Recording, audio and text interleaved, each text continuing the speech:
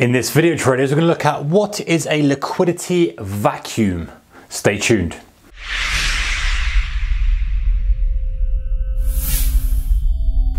Hey guys, a very warm welcome to you. All right, so what is a liquidity vacuum? So liquidity vacuum is something that I've observed on the tape when I watch the level 2 or the market depth or the price ladder or whatever you want to call it. And it is this: when you have a scenario on the market, and the standard classic scenario is a breakout, and it could be to the upside, it could be to the downside. This rough example I've put on here will hopefully kind of give you some kind of insight to what this is all about. So you have a scenario here where whatever market it is, let's call it ABC market.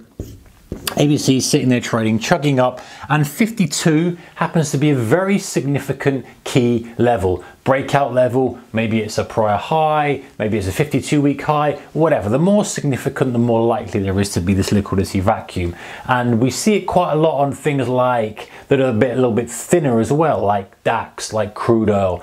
Less so the S&P 500, apart from when it's really going crazy because the order book's much thicker. But stuff like DAX, where you've got single digits on each of these levels, then in the order book, then you're going to often see this liquidity vacuum effect, especially to the downside. DAX likes to have a little shove through the downside and shutter a few people out. But anyway, back to the example, going up, hitting that 52 level. Okay, this is what the order book looks like when we get to this 52 level. So we've got on this side, we've got the bid, and I have done a kind of comprehensive guide to level 2 and to market depth if you want to check that out if you're not familiar with this. But we've got bid on this side, we've got ask on this side, and let's just replace that as well on here so we know what's going on. And here, normally you would have volume on here as well.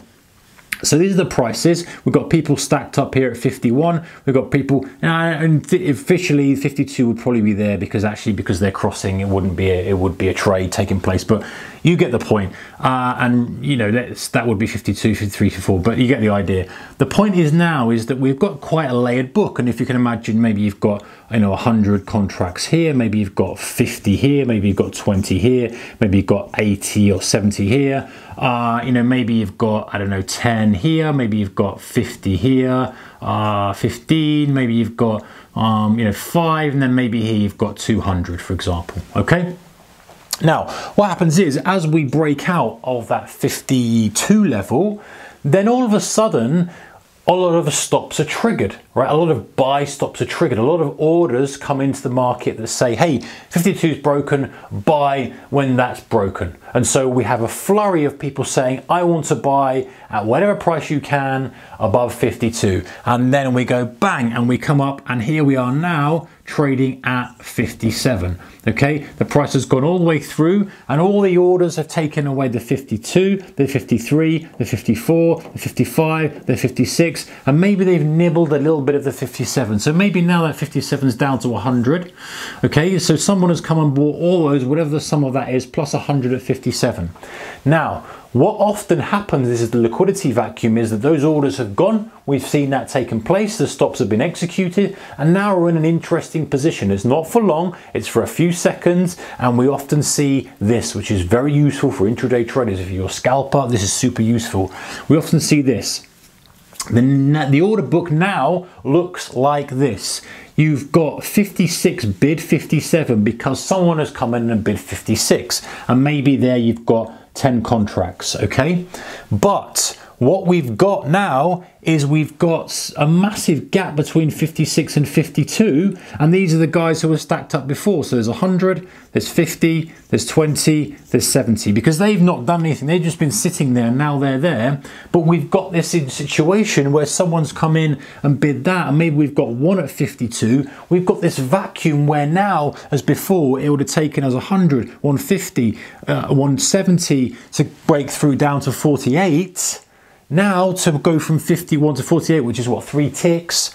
Now to go from 56 to 51, say taking 11 contracts, that's a liquidity vacuum. And this could even be one contract. We could not even have the 56 printed in there. What does that mean? It means if someone comes in and sells 12 contracts at the market, they're getting 56, 52, and one at 51. The price now is suddenly shooting back to 51, and we start seeing that on the chart. We see it printing up at 57, we start to see it coming back at 51. So that's a liquidity vacuum, because when we go through a level, people don't have time to fill in the orders as it goes up, and that leaves that little, like a no man's land, if you like, which could be easily gobbled away. So when you're trading this, what's the use of this in trading? Well, if you're trading scalping, is why you want to be feeding it into these stops. So when you see these stops triggered, you want to be selling into them. So you want to be using kind of orders that are, you know, one better than the limit, one better than the limit, whatever it may be, or just selling. I mean, this is, you know, I've simplified this. Often sometimes this goes for a while and you see this kind of chug and you still see it very thin. Maybe there's a second wave coming through. So you're okay to kind of hit the market because there's always going to be someone there, especially if you're not trading too much size. The limit's obviously better for this kind of thing. You're putting limits in to capture that spike. But what it also does mean is what happens afterwards. Because if it sits there, and this is why you see the difference on a chart between that and let's say this, because if people are coming in and filling that book quickly as it approaches here, the chances of the breakout continuing are quite high, right?